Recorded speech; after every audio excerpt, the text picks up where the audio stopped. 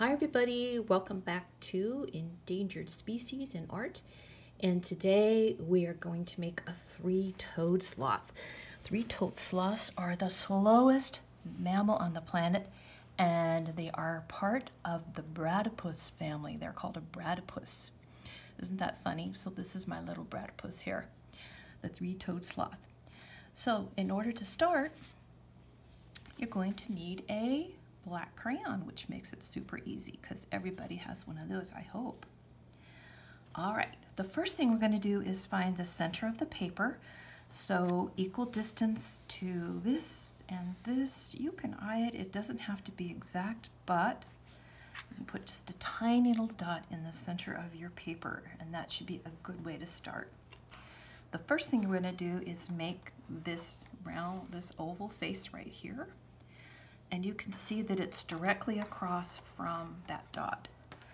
So coming over next to the dot, right about between the dot and the end of your paper, we're going to make two eyes. You can even use your finger here to space them apart. And there's one eye, and there's the other eye right there.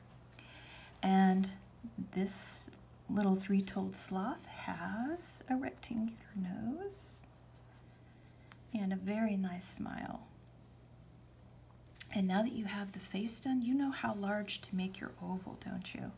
So we're going to draw an oval right around this face right here, just like that.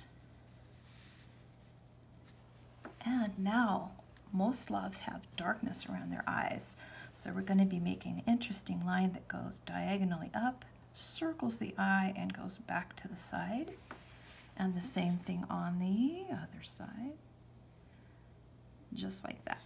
Easy peasy, huh? We're going to make another line that goes right over the top like this. So starting right on this line where we did the eyes, we're going to go right over the top like that. Stop at the other side, just like that. We don't have to go any further.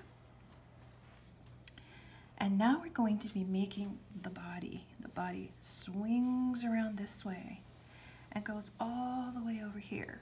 You might want to stop his body right about there because we don't want it to be too long. So do you see my invisible line? This is where we're going to be going right about here. Just a curved line, so he looks like he's hanging from that tree. And there we go. If you don't hit the line exactly, that's okay. Don't worry about that. All right. And we're going to be making the two arms at the top here. You can see that they're hanging above because sloths hang from trees. Did you know that they sleep during the day 15, 18 hours a day? That's a lot, isn't it? So let's make one arm. It's just an oval, and his other arm right next to it. There we go. And of course he has three toes. 1, 2, 3 on this side. 1, 2, 3 on that side. Now let's see. If we're keeping in a line here, then the other 2 feet should stop right about there. This line and this line are together. So we're going to stop this leg right about there. And we're going to come all the way down and meet the edge of the body there. You can see that this is his back and his back leg. And this is pretty easy because all we have to do is stop right about where the other ones stop. And make another one that's about the same height. And of course here is our sloth's tummy. It can go right under that line or right through that line, whatever works best for you. And of course 3 toes here. 3 toes here. They need those toes to hang on the branch. So I think we will make the branch next. And we're going to be using a line that we're skipping over our legs, so that it looks like they are hanging behind the branch. So let's start our branch on the top. Comes out. It can bend a little bit because branches are not machines, so they're a little bit curved. Skip over the toes skip over the toes and all the way here. Whoops, and this guy's a little bit so the branch can go down right there. And curve up at the top there. And now he needs a thick branch or he would fall on the ground. We're going to do the same thing, skipping over the leg. Draw your line, skip over all the way. And your line should match this one here, so this one goes down if you did what I did. Your legs might be all different lengths, and that's fine too. Because sloths live in the tropical forest of Central and South America, we need to make some tropical leaves and things around. So how about, let's see, to get rid of this dot right here, why don't we draw a leaf right there? So I'm going to start with the middle, and I'm going to make my line go almost to the dot, and then I'm going to use that dot for my point on my leaf. And this leaf goes all the way off the page. You can see that I'm drawing around behind the tree. I skipped over the branch. If you accidentally go over the branch, you can color your branch with your crayon, and that will get rid of that line if you don't like that. Okay? And you can make other leaves, leaves that curve, leaves that come from the sides, leaves that are pointy, all kinds of tropical leaves. There's also flowers in the tropics, and you can make simple flowers like this one. You can do a circle, any kind of flowers that you like. You know how to make flowers. We've made flowers together before. You can make a fancy flower.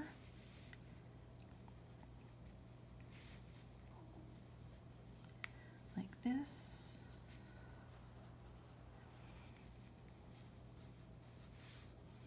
Petal hopping. You can make a butterfly because butterflies are in the tropics. All kinds of things like this.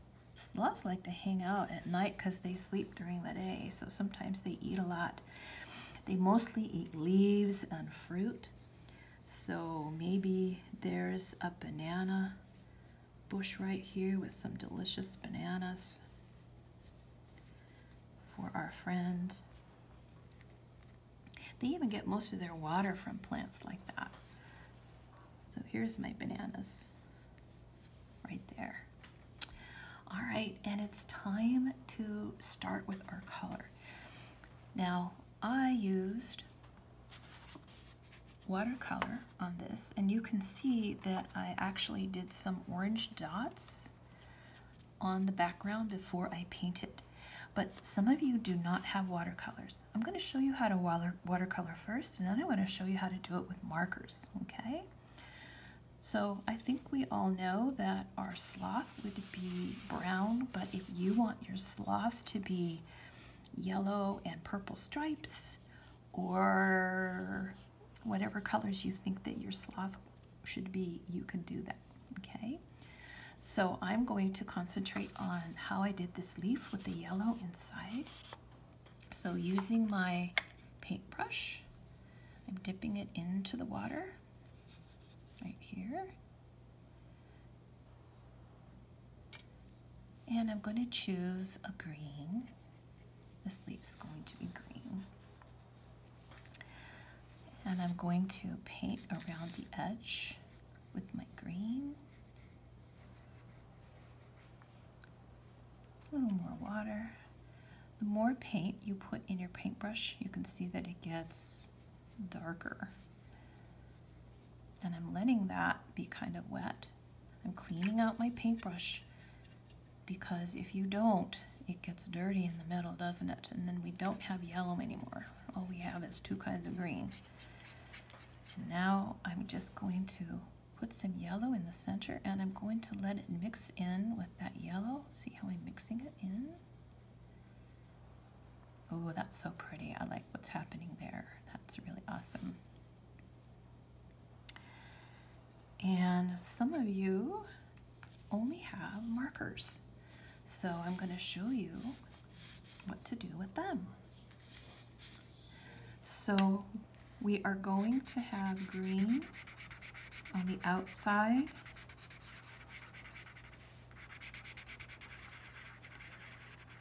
With our regular washable marker, just like we did with our paints. And we're going to put some yellow on the inside.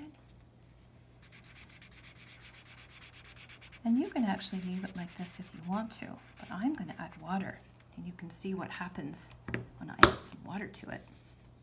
Here's my paintbrush. I'm going to add just a little bit of water. And look what happens to our marker. It turns into paint. Isn't that awesome? So whether you have watercolor or markers, you can make some beautiful, beautiful designs. You can do your butterfly with markers. You don't have to do them. Paint them in or anything if you want to make a beautiful design. You can color with anything you like.